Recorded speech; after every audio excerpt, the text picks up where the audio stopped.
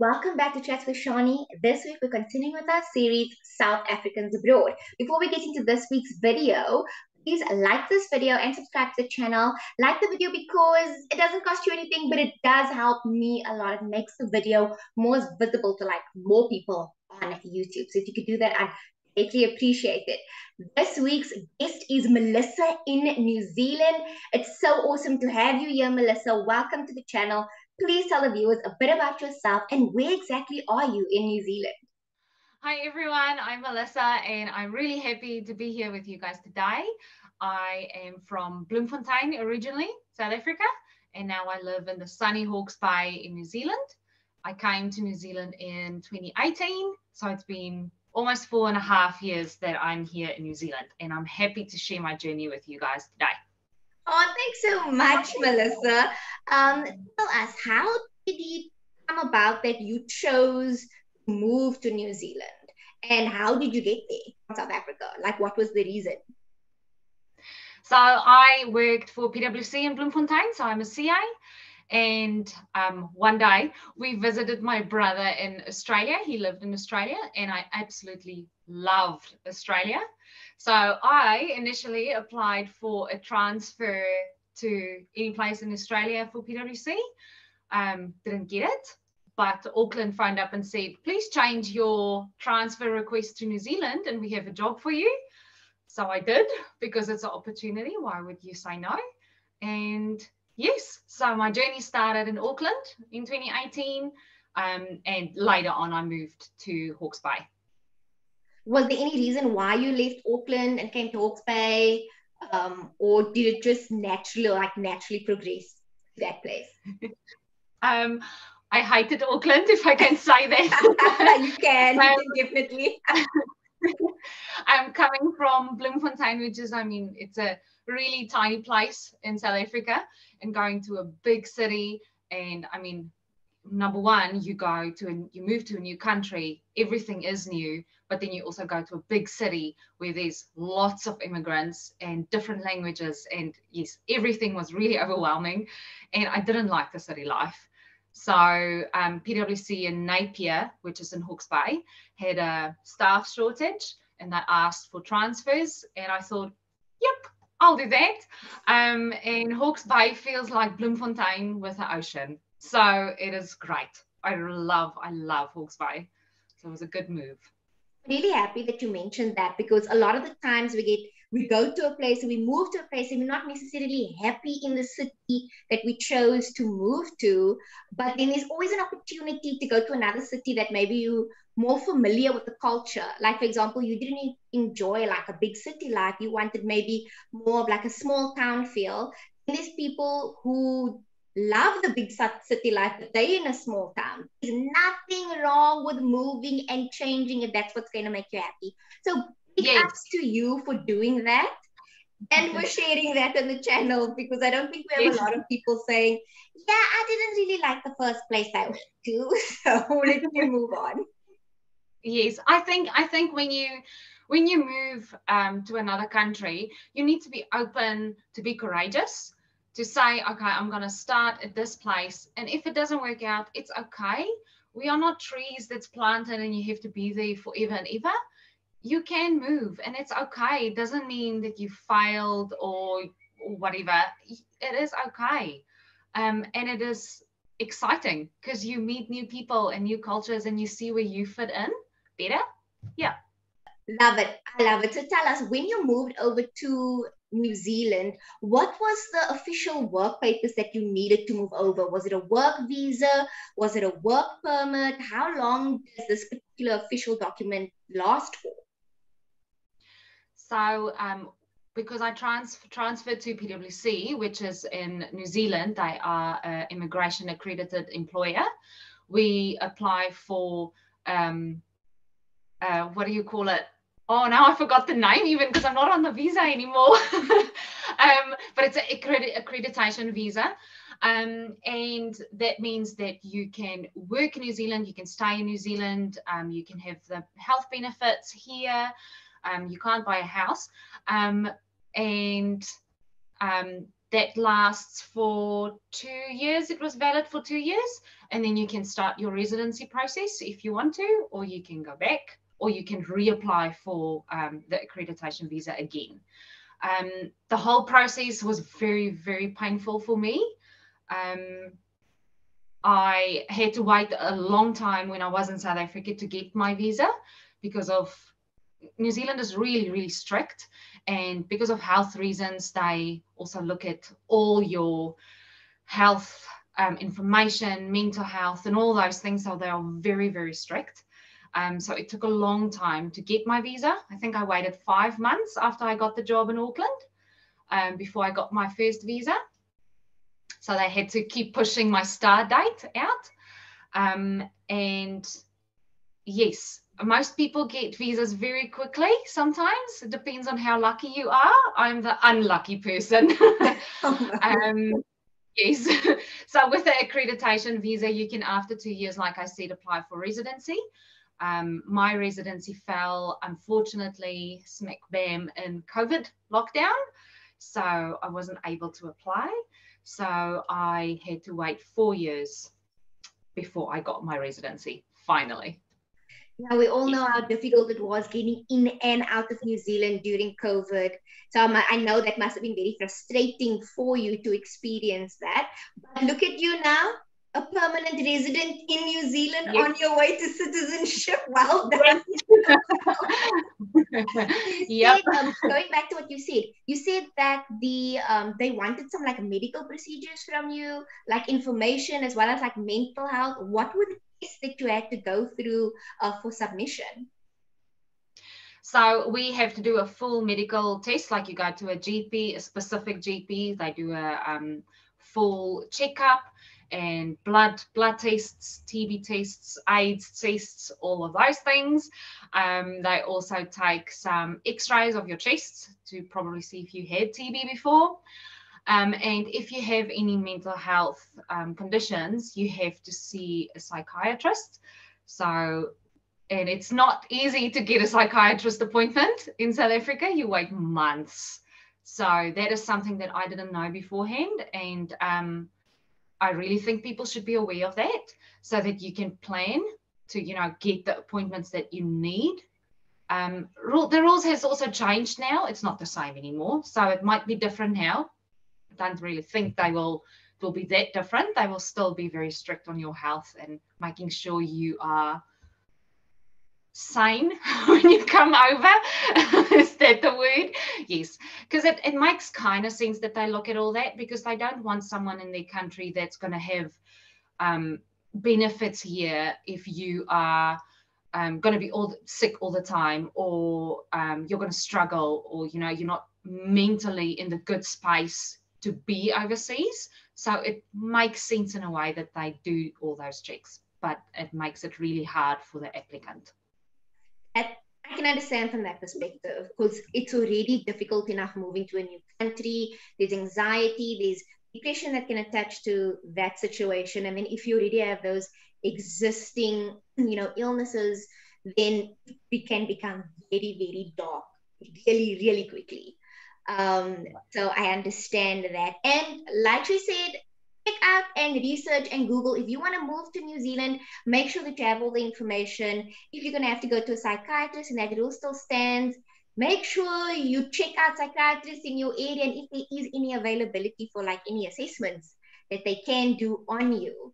So Melissa, you had to do these medical examinations. Did you have to pay out of pocket for it, and how much were they?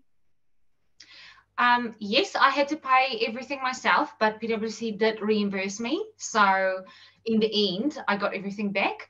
But it was quite a bit. I think it's far over 1,000 rand.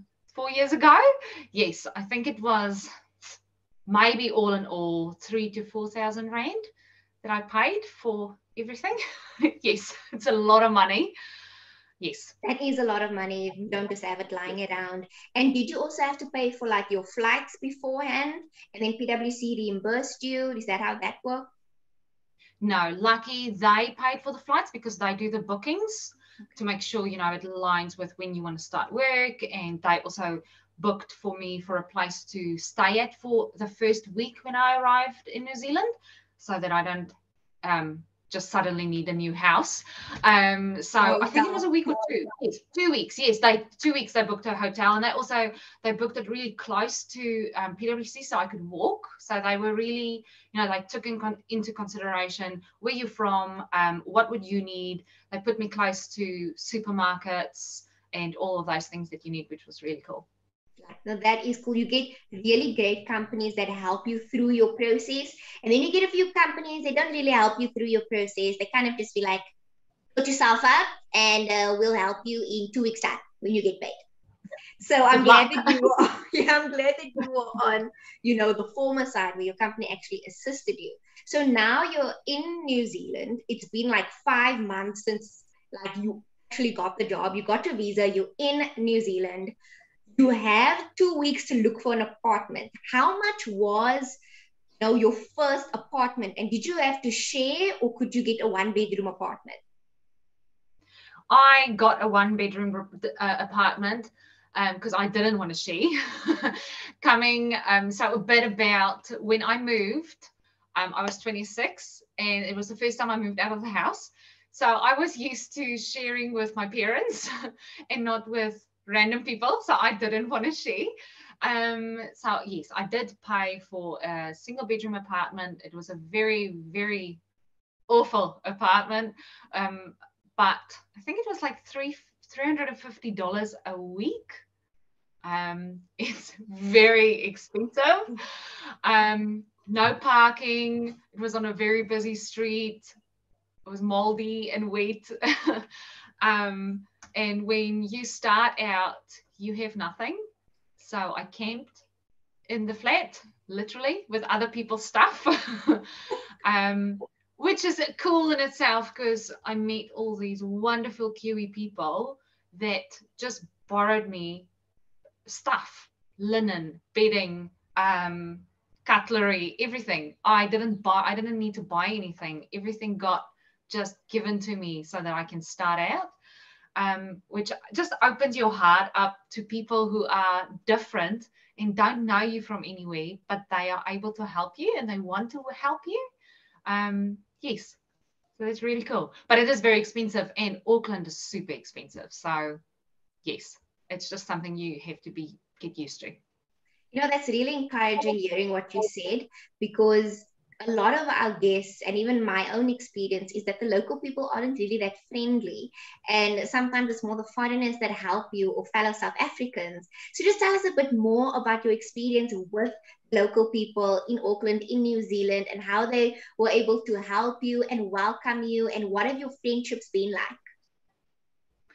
So yes, it is obviously easier to connect with fellow South Africans because it's same language, same culture. But when I made the move, I kind of mentally said, I don't want to move out of South Africa back into South Africa. You know, you want to be part of the Kiwi culture,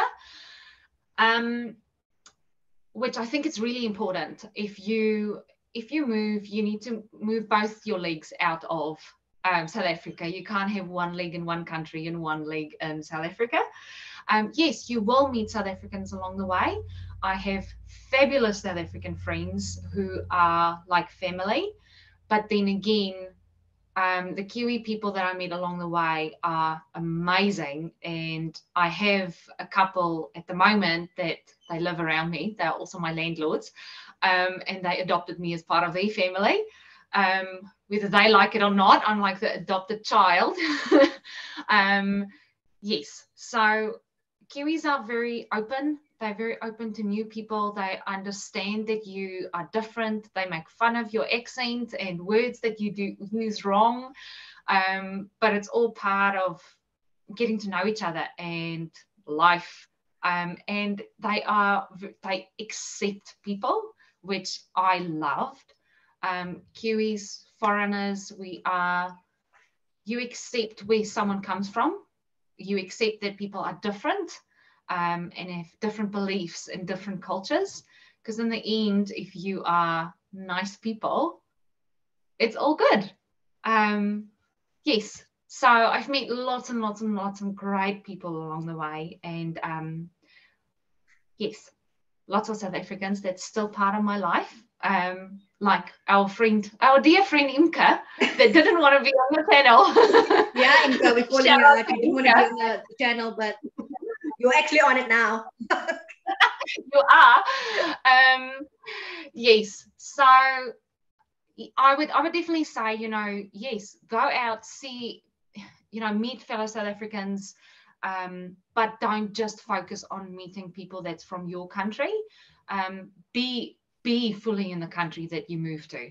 That's something that I would definitely, recommend. Thank you for that advice, Melissa. And you were saying about the Kiwis that make fun of your accent. But now tell me, what does your family say about your accent? Because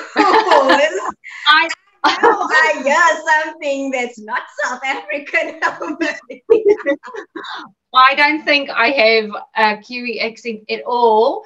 When I moved to New Zealand, obviously because I'm from Bloemfontein, I'm very Afrikaans, had a very, very strong accent. My English has improved lots. I know my mum says when she listens to me over the phone, she can hear my voice changed a lot. The way that I pronounce my words is different. Even the ones I pronounce still in Afrikaans, that are different. In my ears, I don't see that I have an accent, but yeah, I hear you. Other people heard that my accent has changed a little. Well, when I speak to Imka as well, our mutual friend, I'm also like, okay, I hear you, girl. I hear you. So for those of you that are wanting to move to New Zealand, it seems like the accent is very infectious, but it's also a very pleasant sound on the ear. So don't be worried at all. And also, I can assure you can attest to this. You never forget your South African accent and you never forget your South African roots. That's just who you are. That's where you were born. So it doesn't even matter if you say water or water, or how do you say water, Melissa? Okay. Water. Doesn't matter how you say it, you're still South African because your blood still runs green and gold, if I'm not mistaken, right? Our Springbok colors. Yes. Melissa, back to the interview and back to all things moving and serious. You've spoken to us about moving, transferring, your accommodation, the amazing people that you've met there. What is like your grocery shopping been like? You said you live on your own. So what is your average grocery spend per week? Being a CA, it's not great to say this, but I'm not good with my own money. So I like to just spend. And I know some others, like our mutual friend Imka, gives me a lot of grief on how I'm not good with my money. So I would say per week, if you live a good life and you like things that's nice, you can spend $200 a week on groceries. No, Melissa, you need to stop that. I'm your new friend telling you need to calm down. You need to stop that. Yes, it's very naughty. But I mean, other people can get away with, you can get away with $60 a week. And it is doable. Lots of people that I know are minimum wage workers and they still have a fabulous life. You are able to do it. I know my first shopping experience was in Auckland. I walked up, it was a very hilly road. Is that a word? Yes, it's a word today. And I got to the supermarket, which is called Countdown. And I walked in and I looked around at the fridges were first. I remember that. And I looked at the cheese. And I couldn't understand the words and it all looked different and unfamiliar. And I think I walked around a little to see what I can buy. And I was so overwhelmed. I walked out and I had no food for that day because I was so overwhelmed. So that happens. Wow. But yes, when you get used to what is here, it's super easy. Then it's super easy. I'm used to New Zealand food and New Zealand things at the moment now, so I don't like South African food anymore. Can I say that? If I go buy something by what you just said. I'm trying to keep that culture alive in this house. When I go buy something from the South African shop, it's either it's too much sugar, or it's too rich, or it's too salty.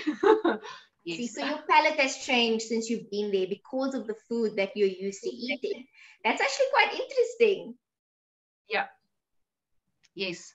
Because in New Zealand, everything is a little bland that they have. It's very bland, so I'm kind of getting more used to that now. I get you. And then tell us about, like, I haven't asked this question before on the channel, but when it comes to like buying clothes and buying shoes, are these sizes the same in South Africa, or is there a bit of a conversion? For example, in South Africa, I wear size 4, but when I translate that to US size, it's a 6.5. Yeah. So is there a similar difference, or? Yes. So in New Zealand, like our shoe sizes comes in US sizes. Okay. So, for example, in South Africa, I was between a 7 and an 8, where here it's a 9 or a 10. So that was something to get used to. But I mean, you walk in the shop and you just Google. You Google what is the sizes, and then when you bought a couple of pairs of shoes, you know, okay, that's your size, so then it's fine. The clothes are quite similar. One thing, because I like spending money. In South Africa, I was a big Truworths fan, and I had an account with Truworths that was 6 months interest free or whatever. New Zealand doesn't have that. So if you buy clothes, you have to buy it cash or on your credit card if you want to. And it's really expensive. Really expensive. Yes. Melissa, also tell us, what is the transportation like? Can we speak a bit more to Auckland with this specific question? Because I think that many more people would move there initially than rather going to a small town first. So is there public transport? Is it reliable and affordable? Or is the main thing that people use like vehicles, cars, as transportation? So if you go to the cities, so Auckland, Wellington, Christchurch, it's definitely far more affordable to use public transport. So we have buses and trains. I'm not sure whether there's trains in Wellington, but there are in Auckland. I use them a lot. It is very convenient, and it is really affordable. So it's a very good choice. But New Zealand's public transport is not that great. It's awesome for a South African coming here and you've never used public transport ever before. It's awesome. But if I listen to what other people say that has lived in other places with great public transport, New Zealand is really behind with that. But I found it really easy to use. The first time I got on a bus, I was very nervous because you wait outside for the bus, and in Auckland, it always freaking rains. Oh, can I say that word? Sorry, guys. It always rains. It always rains in New Zealand when you have to wait at the bus stop. So that's not great. And I got on the bus and for the first time, and I was really nervous because you don't know where you scan your card, how does the bus stop, how do they know where to stop? And I just turned around and I asked someone, I've never used this, can you please help me? And the person was super lovely, showed me everything, and even told the bus driver, this lady is the first time she's using the bus, please look after her. Her next stop is coming in 2 stops or whatever. And she got off of the bus.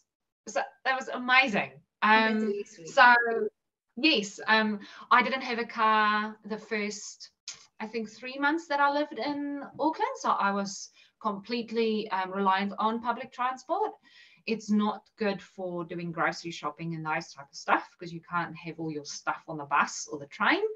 But other than that, it's really cool to use actually. And it's exciting to see all those people and everyone listens to music or watch movies. And yes, it's really cool. You said that For the first 3 months, you use public transport. Does that mean after that you bought a car? Yes. And was that expensive? Was it easy to afford on the salary that you were earning at that time? Because I know that some people want to get a car maybe within, like you said, the first 3 months that they're there, and they just want to know, like, more or less what would the average price of a affordable car be? Like, what is the average type of car that they drive in New Zealand? So New Zealanders doesn't really care about a car, what type of car. That's something that you have to kind of, or how I would say our South Africanness are very status driven. Yes, they are. And I had to kind of, yes, I needed to kind of let that go, because if you're going to be status driven, your car is going to be really, really expensive. So you can get a very cheap, tiny car for $3,000 if you are okay with, driving a car that's from 1990 or 2000, because no one cares. It still runs and it's still good. The unfortunate thing is, if you're on a visa,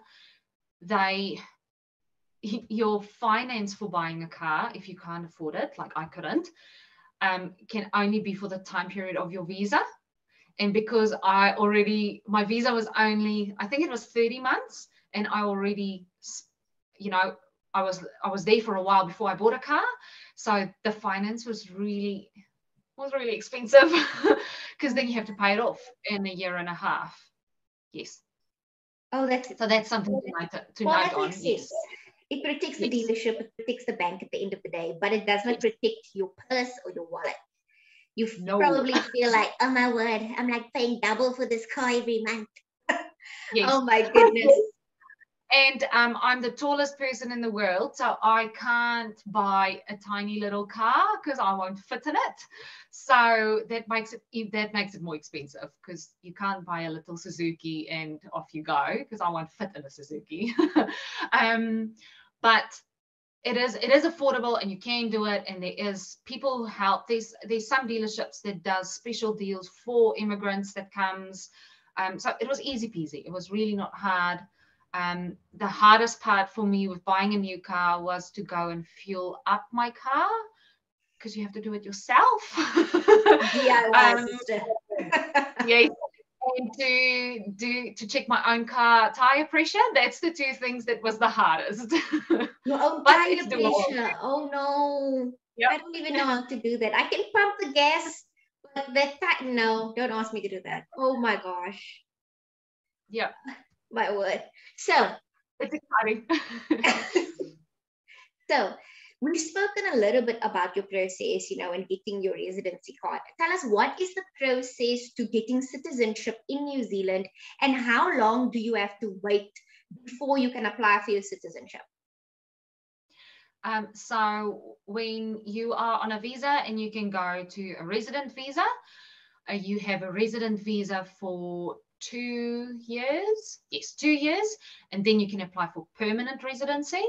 And then it's another 3 years until citizenship.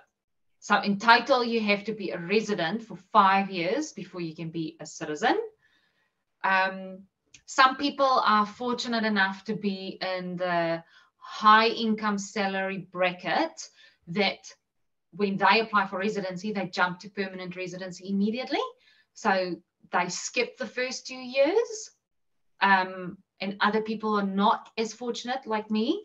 So you have to wait the 5 years, which is, it's okay. Yeah, I'm on my way, and everyone's journey is different.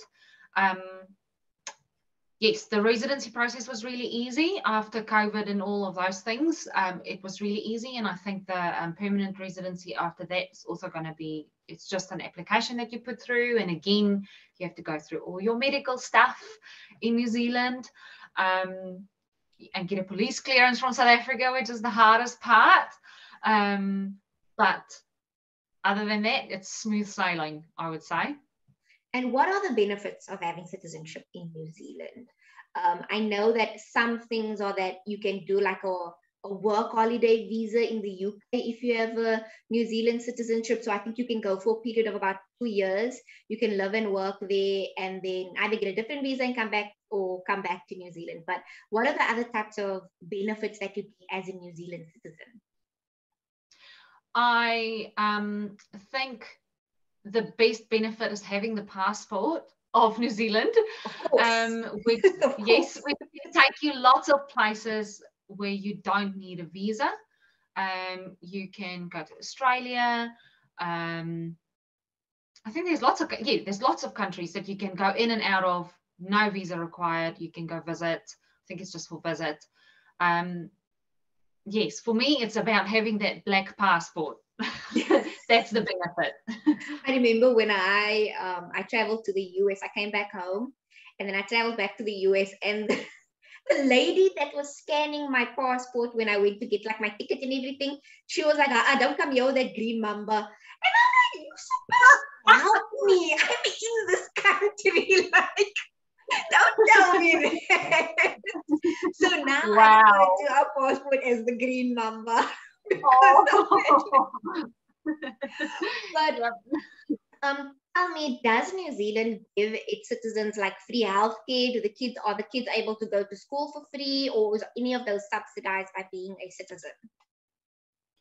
So I think we already have those benefits when you have residency here. We have subsidized medical care, and then little kids, all their medical stuff is free. Schools are not free, but parents give contributions. But it's a contribution that the parent wants to make, so it's not a set amount. That's unfair in a good way. You know what I mean? It's like unfair, like yes. I want that benefit.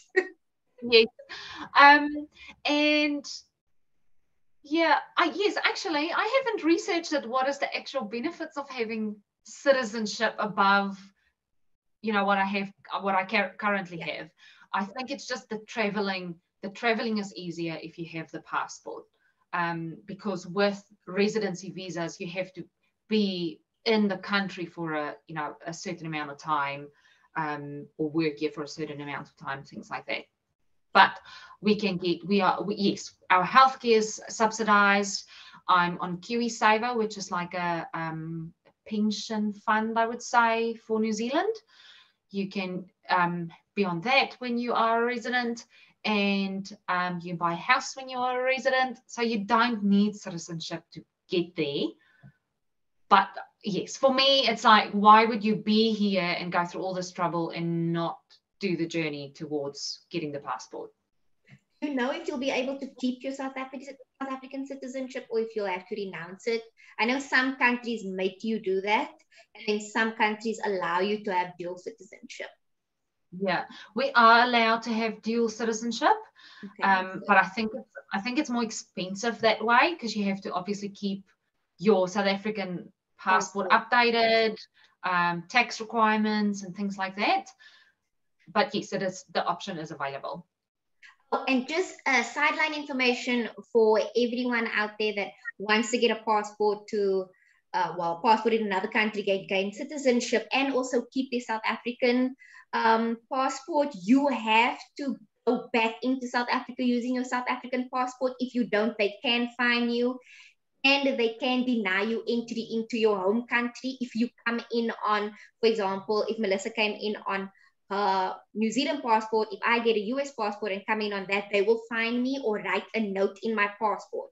So if you're keeping it, you have to make sure that you travel with your South African passport, meaning your tickets have to be in the name that your South African passport is in. Or if you renounce it, you're going to have to keep a letter with you always saying that you've renounced your South African citizenship and you're sticking with the country that you've immigrated to. That's just a sideline information. So, Melissa, we've spoken about the things that we enjoy about moving to another country, meeting new people, being on our own, being independent. And I think myself, as well as all the other guests on my channel, have really shown the positive side to moving. And we've not really spoken about some of the cons through it, the things that we experience sometimes when we hit lows. And I wanted to know, have you hit any of those lows? Have there been times when you felt lonely, maybe that you wanted to go back home? I for sure can say that there have been times, many times, that I have felt lonely and, missed my family, especially, during COVID when you weren't allowed to go back home, they weren't allowed to come in. Can you give us a bit more insight into that side of your life? Yep. It's very hard moving countries. It's not easy. The biggest thing in the start that bothered me was people back home thought you were having this fabulous time and it's all sunshine and roses and everything's just super fabulous. And in the meantime, you're in this new country where everything around you is different. It looks different. It smells different. Sounds are different. People speak other languages around you that you've never heard before. The most basic things that you normally buy at a supermarket, it's different. You can't find what's the brand that you are used to in South Africa. And all of that makes it really hard to adjust at the start. And you kind of want to have this, oh yes, everything is fabulous here and I made it and it's so great and I didn't fail and blah, blah. But deep inside, you are really struggling. I really struggled. I think it's because maybe, I came alone to New Zealand. It was the first time I moved out of the house and I wasn't really happy in Auckland. So I struggle a lot with my mental health and with depression. But when you raise your hand and say, I need help, there's always people around you that will help and that will carry you. But it's hard. I'm not gonna lie. It's really hard to be here, to always speak in English. People don't understand you. Sometimes you want to get a point across and you can't because you can't remember the English. And then they don't understand you because they don't understand Afrikaans. And it's simple things. It's working in English, working with people who doesn't understand that South Africans are really honest and straightforward and we are hard people. So we offend people quite often. So that's also difficult. Yes, and just getting used to being here and making friends and finding your people and finding your space. It's really difficult. And I've had a very, very hard, tough journey with mental health. I got diagnosed with burnout last year, and New Zealand did book me off for a long time from work. PwC was amazing. They really supported me in it, and I got through it. It doesn't mean that I'm all cured and everything is fine. It's a daily thing to work on, to know that what do you want for your life? Make sure that in you know that you want to go overseas because you want something new for you. You want a new experience. You want to work on yourself. You want to grow up a little.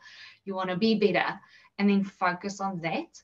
So when you're low and you want to go home and you miss your family and you want to speak in Afrikaans, you want to eat a South African chocolate or whatever, remember that you went to that country for a reason, and you need to focus on that. Don't make emotional decisions and buy a ticket and just go home.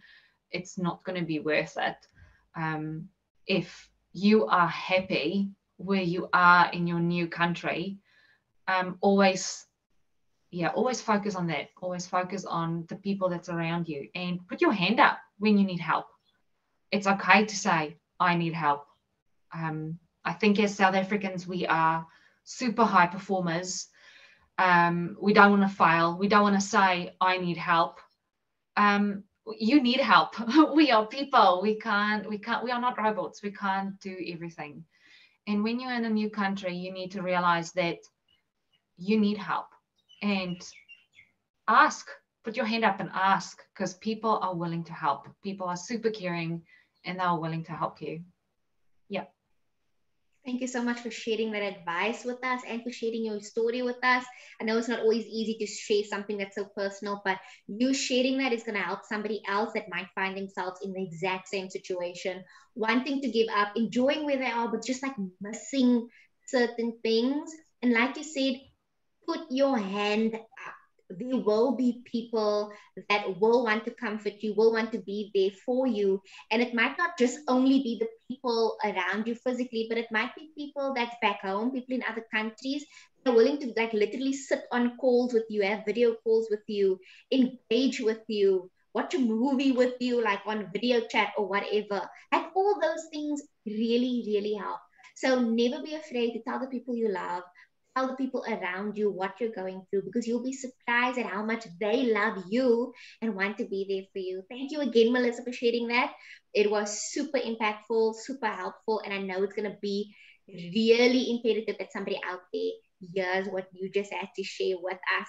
And to close off this amazing interview, Melissa, what would you tell somebody back home who wants to move, who but is uncertain as to whether they should or whether they should not? What advice would you give them to encourage them and to inspire them to make that big move?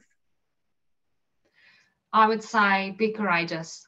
It is amazing if you open your heart and you say, I will jump in and do this. It's amazing what you learn about yourself, your abilities, and what you can do. Be courageous and do it.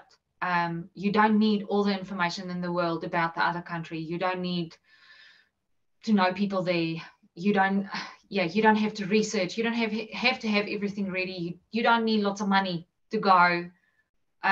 If you want a better life for you and you want to go somewhere to see if you're going to fit in there, be courageous and jump in and do it, because it's an awesome experience and you will most certainly love it. And if you don't, it's okay. Then you also go somewhere else or you go back home. That's also okay. But don't be narrow-minded and just stay where it's comforting and stay in your comfort zone. Yes, you can do it. Be courageous. Here you heard it. You can do it. Be courageous. Thank you so much, Melissa, for being on Chats with Shani. Thank you for sharing your story with us, for all the great advice that you've given us as well. I wish you all the best on your journey and for your journey to citizenship. I hope that it goes smoothly, smooth sailing, and that you'll get your black passport with that New Zealand emblem of the All Blacks. I know that's on there. I think that's why Inco wants it too, because of that All Blacks. Definitely. But thank you again so much for being on Chats with Shani. It's been great having you on the channel. And then to everyone else sitting back at home, thanks for watching. And stay tuned for more videos for Chats with Shani. Bye. Thanks, guys. Bye.